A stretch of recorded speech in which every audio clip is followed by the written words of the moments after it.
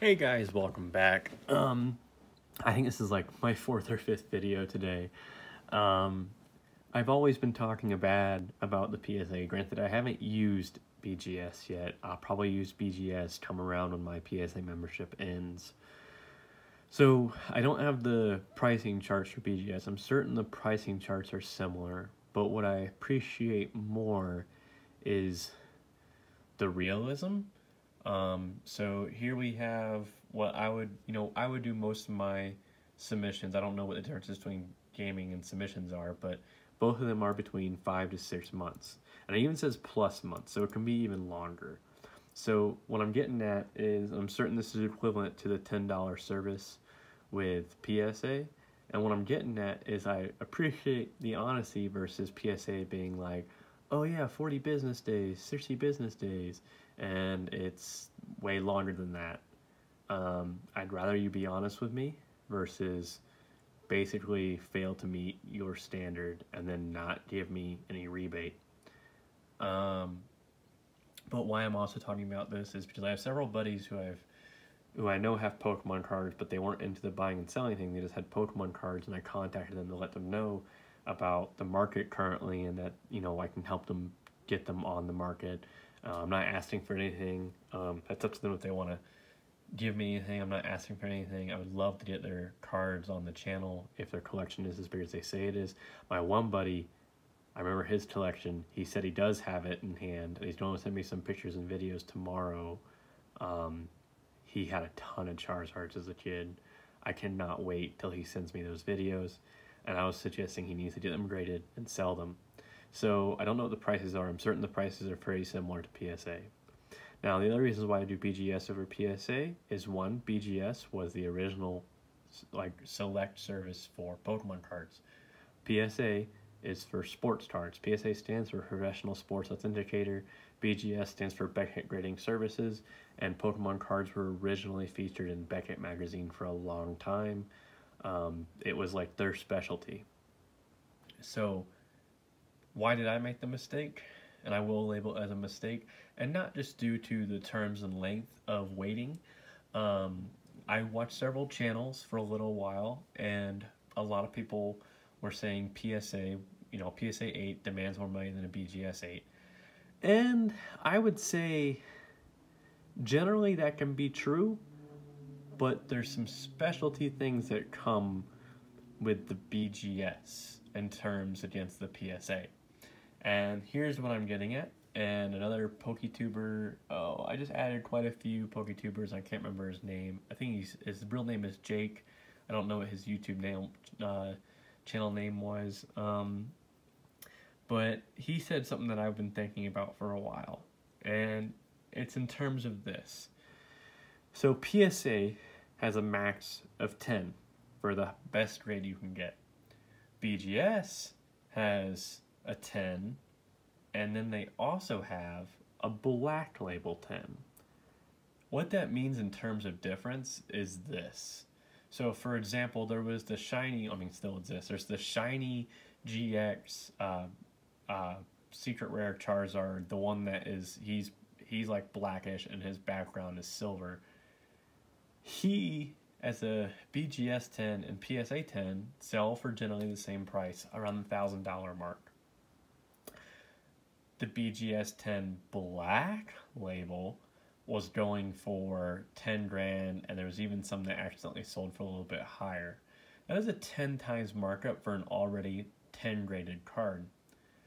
What I'm getting at is, and it doesn't cost any extra to get the black label. It's not like you pay extra for it. It's just whether or not your card is susceptible to making that grade. And here's what I'm getting at. And Jake said the same thing. A PSA 10 and a BGS normal 10 and a BGS black label 10, there probably isn't really a difference. It's all a matter of you having to luckily get that black label. It's like winning the lottery. On top of winning the lottery of getting a graded 10 card. But that's why I would suggest use the BGS. One, this is kind of cheating the system. the reason why people argue that BGS isn't worth as much as a PSA card is because BGS is known to have slightly lenient, like weaker standards than the PSA, which I would say is true.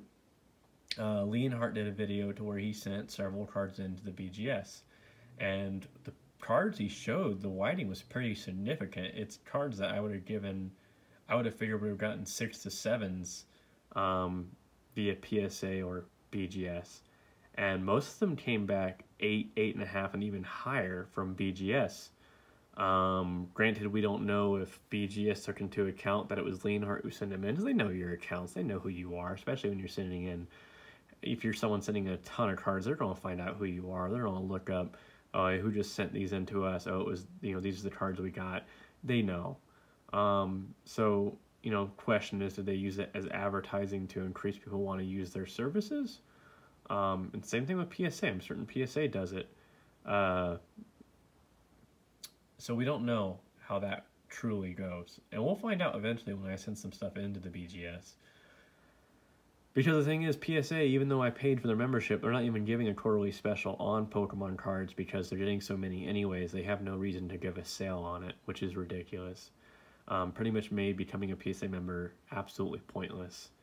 They're not even doing bulk discounts. I mean, it's whatever. It's going to bite them in the back end. They're hurting themselves by doing this. By not meeting your obligations, you're hurting yourself. It's okay to change the description and say, hey, our $10 service is no longer a 3-month wait time, it's a 6-month wait time. It's not okay to say it's a 3-month wait time and then still make people wait 6 months. That's pretty much a scam. So the PSA is hurting themselves in the back end. BGS may take the lead, and it looks like BGS is starting to take the lead because the prices are starting to match. And that's why I'm saying, and advantageous for anyone trying to make money off this, I would say use BGS. You have a better chance of getting a higher grade, and the grades are now demanding the same value as PSA cards. So instead of getting a PSA 7 and getting only, the money for a PSA 7, whatever that card would have been worth, like $100 as a PSA 7, that card might be a BGS 8.5, and now you're getting $500 for that card instead of only $100, because the grades do make, as you go up and just slightly grades, it can jump up pretty heavily. So I would say definitely, I'd definitely say use BGS. It'd be nice if they somehow tracked me down and gave me some sort of decent discount, and I'd totally admit to it too if they did. I have no ties or obligations with BGS. I would love to use them. I did have one of their cards that I had won in a decent auction on eBay and made a little bit of money off of it. I actually liked the case it came in more than the PSA, because BGS actually tells you why the card got that graded, versus PSA tells you no reason. You just get the card and it's grade and that's it. So you can even kind of, understand what to look for in the future with BGS grades and stuff. But yeah, there's always that chance you'll get that black label, and that black label can be worth apparently 10 times as much as the non-black label. So, I know PSA 10 first edition Shadowless Charizards go for like 150 grand. Imagine someone pulls a black label for a first edition Shadowless Charizard. I don't think it'll go for 1.5 mil. But I could see it pulling 500 grand, and it's not really a huge gamble. It's kind of a no-brainer, because you can still just get a BGS normal 10 non-black label, and that will still go for 150 plus grand. So, since the cost of the services are probably the same, I would say use BGS for Pokemon, guys. I strongly suggest it. They do other cards. But Pokemon, I strongly suggest BGS, and that's why.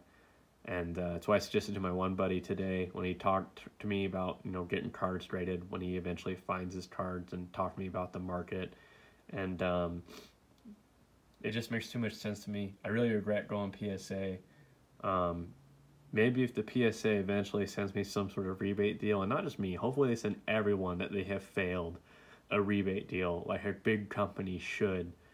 What I predict is BGS will overtake PSA in the Pokemon market within the year, not the end of this year, like not by the end of 2020, but I would say by 2021, somewhere in between 2021, Beckett Grading Services will overdo PSA for Pokemon.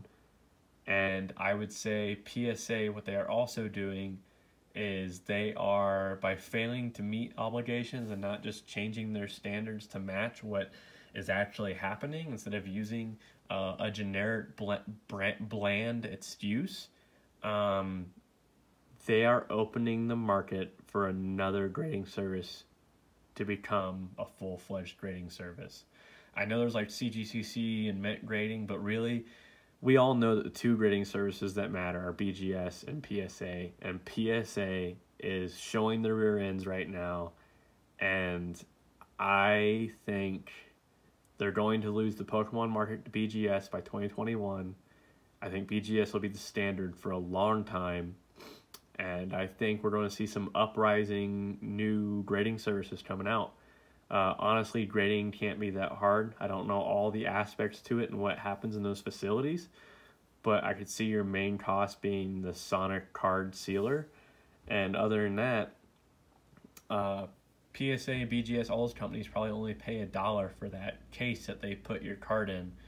And understanding labor and owning my own businesses that I have, I would say, I don't know how much they pay their employees, but if they're getting $10 per card, so I'd say majority of the people that are sending stuff in are paying that $10 card service. There's still a good amount of people paying the $200 and higher card service. I paid $200 for a card service, but it was for my Shadowless Charizard. But knowing that there's card services at $10, that means that it probably takes 10 minutes or less to grade each card. And I'm not saying that in terms of that's a shame on them for not completing cards faster. That's fine. Just say like why it takes so long, because they could just be dealing with a huge inventory, which they are. But understanding how a business works and where to make profit and margins and stuff like that, I would say it probably takes 10 minutes to grade a card. So just based on the fact that I know that some cards, most of their cards are the $10 service. And if you're paying your employee $10 an hour and it takes an hour, that means you're not making any money, and that doesn't make any sense. So I'd say it takes 10 minutes or less to grade a card.